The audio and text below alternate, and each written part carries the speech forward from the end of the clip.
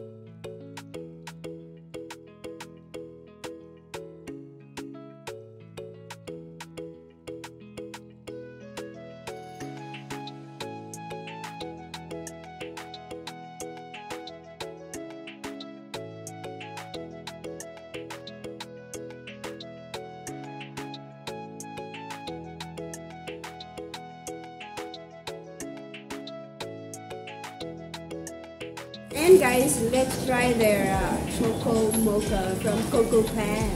Oh, di ba? Pinasipsar ng COCOPAN.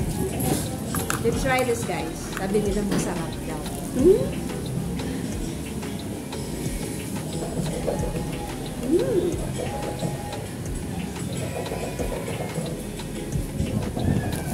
Okay. It's like choco mocha.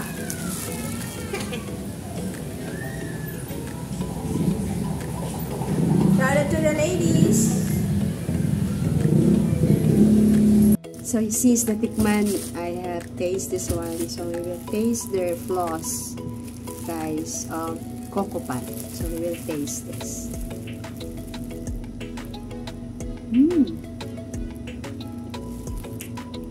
Hindi ko tinipid ang kanilang floss.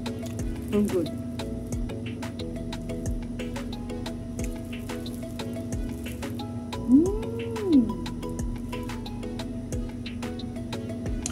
COCOPAN, it's a thumbs up to your floss bread.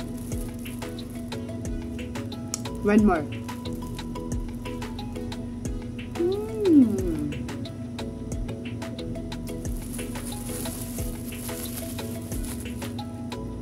And the choco mocha.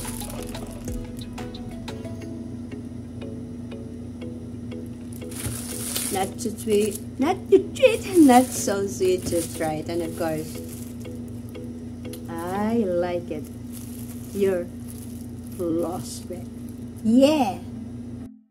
So, that's it for today, guys. Just featuring this COCOPAN.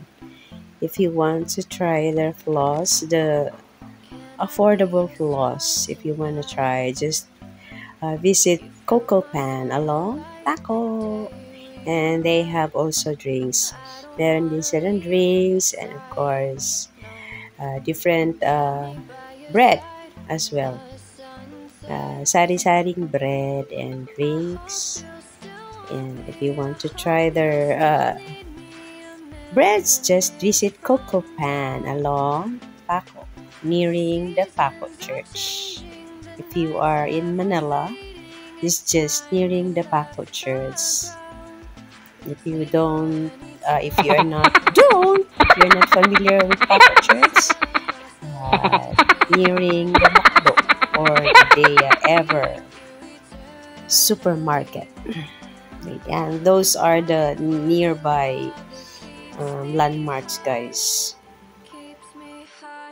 Wala lang, I just walked and passed by to this COCOPAN and I found out that they have floss bread, which is one of my favorite.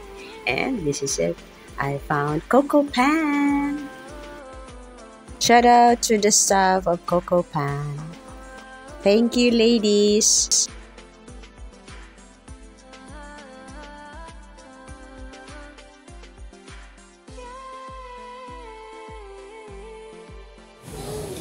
Ay, pala ko, hindi pa pa ako.